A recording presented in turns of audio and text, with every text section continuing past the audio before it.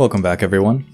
Today we're going to be talking about Sleuth Kit, and this is going to be a general introduction into some of Sleuth Kit's tools.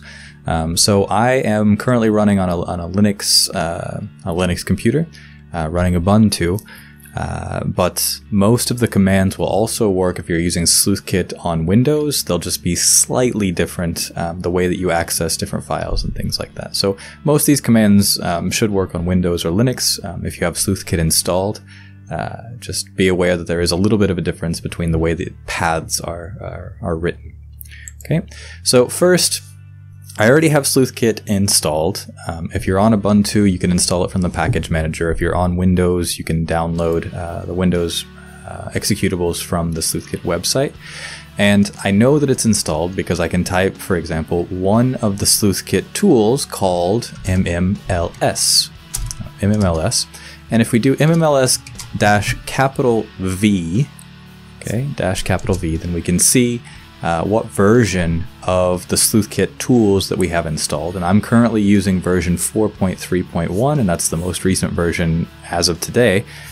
If you're using a version that's quite different than that, I recommend upgrading and basically try to keep your tools updated as much as possible. But if you're using some of them from the package manager in Ubuntu, they will be a little bit older. So maybe just compile them yourself if you know how to do that. If not, package manager tools will still work fine. You just might be missing some features. Okay.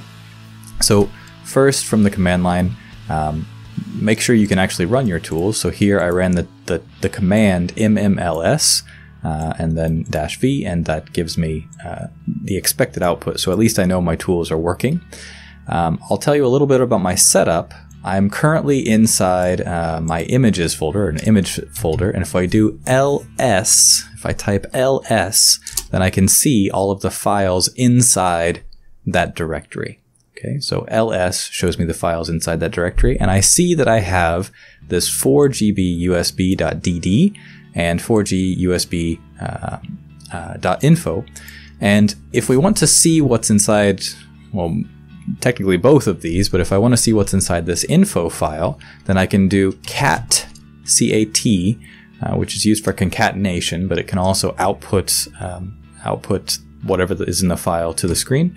So we can do cat 4GB USB info, okay, and then that will list basically all of the text inside of this info file. And this is just created, an image was created using Geimager, and it just has information about a little bit about the system that created it, some of the commands that created it, information about the device itself, yeah, and then the hash value. So again, the hash value is going to be one of the most important values. So here we have this hash value, D0, D8, ending, well, I'll just say ending with 5EFD. Okay, so the first thing we're going to want to do, I'm going to clear this. The first thing we want to do before we start working with this image is hash the image. And it was an MD5 hash, so I can use MD5SUM on this 4GB USB DD. Okay. And MD5SUM will then calculate the hash value of this 4GB disk, and it should be the same value that was registered inside this 4GB USB.info, and here we have this 5EFD. So we know that this image and whatever was created, at least in this image, the info file, are the same image. So now we have a good starting point. We know that the hash value at least matched from the recorded hash value, assuming the recorded hash value is correct. Okay, so so far we've looked into this info file to get information about the image, and then we created a hash of our disk image using MD5SUM.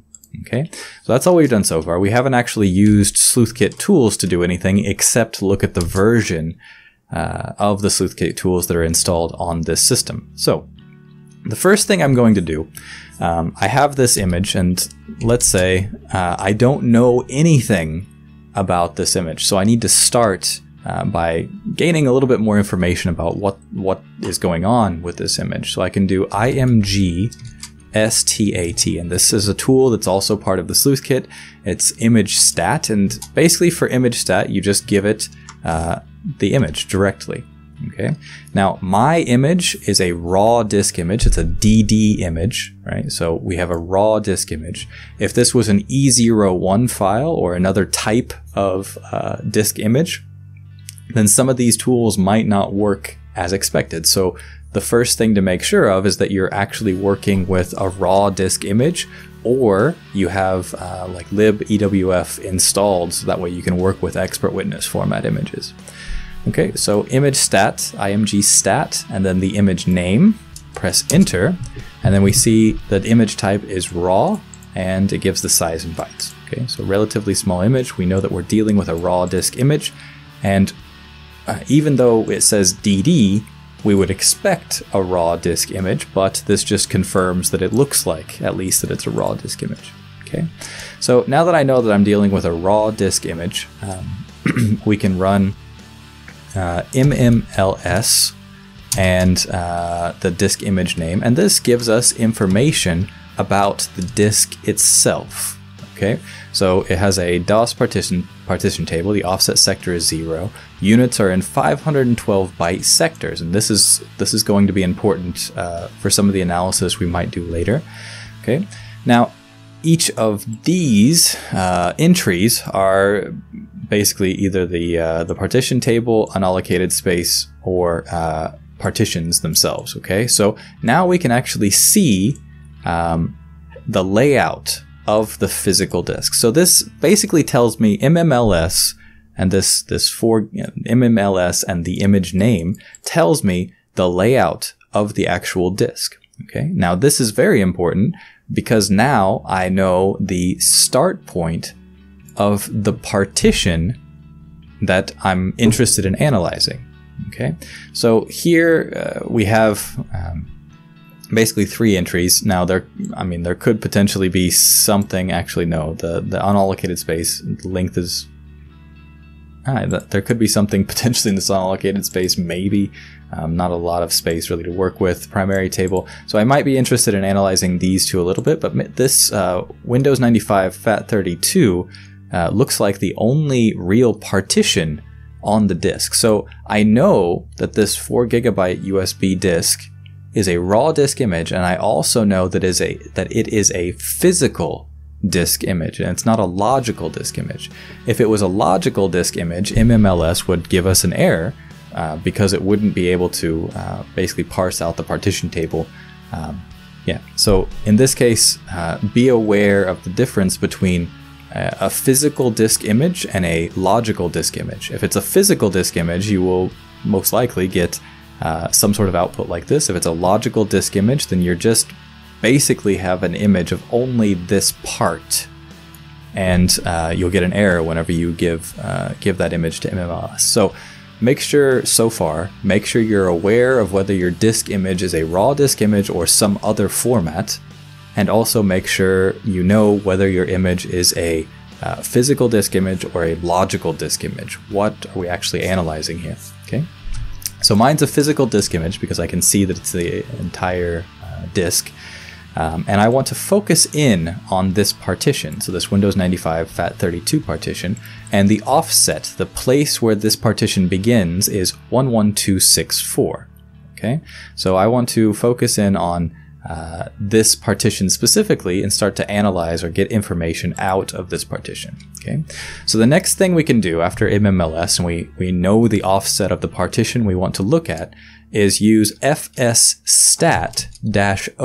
Okay, fsstat-o, and that -o gives me, with -o, I should give it an offset of 11264. Okay, and that means that basically we're trying to get the file system information from a partition that starts at this particular offset. Well, there's only one partition that starts at that offset, and it's this one. What is the file system installed on that partition? Well, it's it's recognized as FAT32, at least. We're not sure if it is FAT32 yet, but it's recognized as FAT32. Okay, so fsstat-o, and then the offset of the partition, the starting offset of the partition that we want to analyze, and the name of the disk that we want to analyze. Okay, so fsstat, and then it gives us a lot of information. Let's scroll back up. Okay, so what can we find here? File system information for this partition. OEM name MS-DOS5. Okay, it's looking like it's most likely FAT32. Okay, volume ID. No name for the partition. File system type label FAT32. Next free sector. Okay, so more sector information. File system layout. Total range. FAT1, FAT2. Where are they located at? Yeah, so basically just information about the file system itself, everything that we can see, okay? Yeah, so FAT contents, etc. Okay, so that gives us information about the file system, and the fact that we could actually get that information means that there is, well, it looks like a valid file system there. I'm going to go ahead and clear this. So next we want to look into basically the directories in the file system. Once we know that there's a file system there, we're interested in the files themselves. So I can do fls-o, and I forget the offset. I'll just do fls-o. So fls-o, and then the offset of the partition that I'm interested in, and the disk image. And then that will give us information about directories. Here we have directories and regular files inside that partition. Okay, so here we have directories, regular files in that partition, and this has been used quite a bit to do a lot of different things. One thing that you might notice already, we have these CR downloads, which is like a Chrome download. So basically an image, this image most likely, or one of these images, was most likely downloaded into this USB stick or this drive, and then the CR download was deleted whenever it was renamed. Yeah. Okay, I'm looking for anything else. We have a couple other deleted files. Yeah, a couple deleted directories. So I have this directory here, apparently called pace, but with this underscore, which means that most likely it was deleted as well. So I'm going to go and let's say we want to look into this. It's inode 112. Okay, so fls-o11264 lists all of the files in the root directory. So FLS is listing files, and basically because we didn't give it any other commands, we're just listing in the root directory of that partition on that disk image. So from the disk image, we found the partition offset. Inside the partition, we're listing only the root directory. We can go through recursively listing all of the files, but so far we're only listing root directory. Okay, so now I'm going to go into, we're going to look, for example, at, let's say this WinMD5 sum portable. I want to see if there's any files inside of this folder. I know it's a directory because this DD. We have the inode of 25. So let's go ahead and try to get in there. So we can just type FLS, give it the offset of the partition that you want to look at on the physical disk image, and then the inode of the folder that you want to look into. And in our case, it's 25. So I can hit enter, and then this gives me a couple files, regular files, and a couple more folders. So I can use this basically to go through and look at different files and folders just directly using Sleuth Kit as a parser. In later videos, we'll go through about how to actually extract this data once we identify files or folders that we're interested in, how we can use Sleuth Kit to extract this data. So I hope that was helpful for at least getting started. The biggest thing to think about is, first off, you need to get information about the image with image stat, img stat, and then the disk image that you're going to analyze. So first we're going to get information about the disk image to make sure it's the right type, basically. Then we want to use MMLS to get the layout of the disk image, right? So we can actually see if it's a physical disk or if it's a logical disk. If it's a physical disk, we know that we're going to have to use offsets. If it's a logical disk, you do not have to give the offset. So in our case, we have a physical disk image. So we need to get the offset of the partition that we want to actually analyze, which in our case is 11264. Okay, and then you can use fsstat and the offset 11264 with the disk image name 4GB USB DD. Okay, so in this case we can get the file system information from the partition at offset 11264. And if there's multiple partitions in here, I can give the starting offset for multiple partitions in different commands to find out what file systems are installed. Okay, and then FLS lists the files within a given partition by default just in the root directory, but you can list, for example, recursively, you can list deleted files, you can do a lot of different listings there. 1124, and then you have to give it the disk image name, right? And then that gives me a list of all of the files. And then if I want to look into any particular file or folder, I need to give the inode address of the actual folder or potentially the file that I'm interested in. So we'll use the inode address for the files later to extract the data. Okay, so that's pretty much it for starting. If you are stuck on any of the commands, so for example, MMLS, if you don't know how to use MMLS, you can just type MMLS or any of the commands without any arguments, and it will give you a help menu. And this help menu is extremely helpful, really. Learn how to use help menus, especially in basically most programs in Linux, but especially for the Sleuth Kit. It will tell you a lot of different things. So let's just for now do the help menu for FLS. Okay, I'm going to clear this, FLS. Let's just go through this. So first, FLS is the command, okay, and then everything in brackets is basically not required. These are options that you can give the program. Yeah, just everything in brackets is recommended, and then we see that this image is not in brackets and it is required. Okay, so here, anything not in brackets you have to have, everything else is potentially optional. Now, if you give, for example, FLS and just the image name 4GB USB DD, then we're gonna get an error that says cannot determine file system type.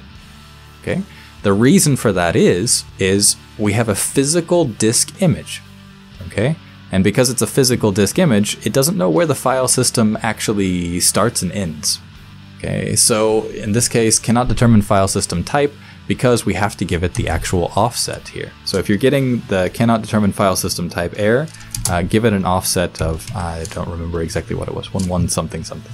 Okay, so you need to give it at least the offset of where the partition begins if you have a physical disk image. If you have a logical disk image, you do not have to. Okay, so if inode is not given, a root directory is used. So in our first commands, we didn't use an inode, and the inode goes at the end of the command. We didn't use an inode, so the root directory was used or listed. In this case, -a, display dot and dot entries. These are basically the current directory and prior directory entries. Some people list that just so they kind of know where they are. I mean, there's a couple different uses for that, but you don't need to list them. -d, display deleted entries only. So maybe you only want to display deleted files and folders. You can use -d. Display only directories with uppercase D. Display only files with -f. Display long version with -l. Basically displays the more file path information. -i image type. So some image types cannot be determined, so you can give it -i and then say the image type that you want to use, whether it's raw or some other image type, and you can use -i list for supported type. So for example, we can use FLS-i list, and it supports, at least in my version, raw image types, either single or split, AFF, AFD, AFM, AFFlib, and EWF. Okay, so those are all the file types that my version of Sleuth Kit is supporting because I have different libraries installed. Okay. -M, display the output in MacTime input format with dir as the actual mount point of the image.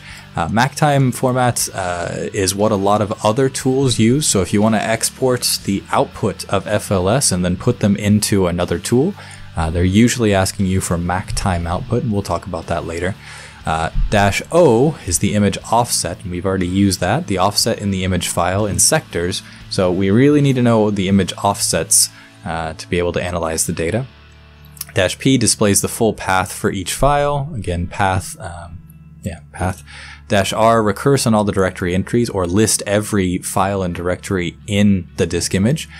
-U display undeleted entries only. Okay, undeleted entries. -V verbose output. -V print the version. -Z is the time zone of the original machine. So sometimes it's important to set the time zone of the original machine, and -S seconds time to skew of the original machine. So again, a couple different options. Right now we will just show you if you use -R. So in this case, FLS -O 11264, right? And let's say we can find out where we need to put -R up here. So it should be FLS dash and then whatever your options are.